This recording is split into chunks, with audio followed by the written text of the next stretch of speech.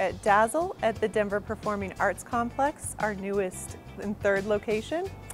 And we're really happy to be here and be invited into the cultural hub of Denver. Dazzle is different from other jazz clubs in that we do a really good job of putting the best of Denver's local talent and Colorado's local talent on our stages, because we have an incredible local talent pool here.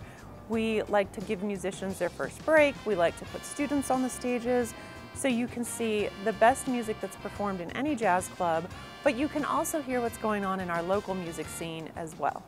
Welcome to the El Chapultepec Piano Lounge.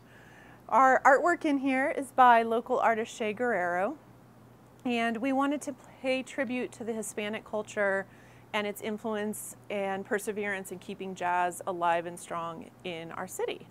So we have Jerry Krantz, who owned El Chapultepec.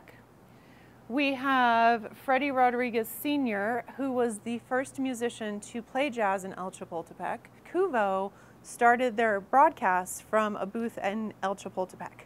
And so we have Flo, Carlos, and Tina, who were the three people who sat in the booth, in the corner booth at El Chapultepec, and broadcast from there.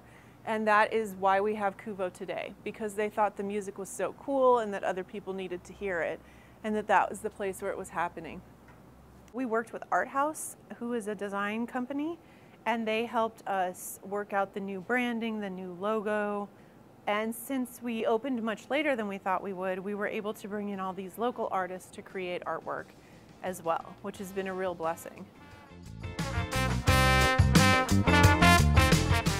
Being in this space means a lot to Dazzle. Being in the Denver Performing Arts Complex means a lot to Dazzle, because this is where art forms like the symphony and the ballet and the Broadway theater and the local theater, all of those productions are put on. And those are art forms that have always been seen and appreciated in very refined and academic ways, whereas jazz was just what you played in the back room, what the club you went to after you went to the high society events. And to know that jazz has finally been put on the same level as those art forms really means a lot to Dazzle. Even though we're in such a wonderful and prestigious location, we really like that we still put all types of music on the stage at different price points. And we don't want jazz to become exclusive and elitist. We like that it's appreciated at that level, and we want to make sure that it's still accessible to everybody.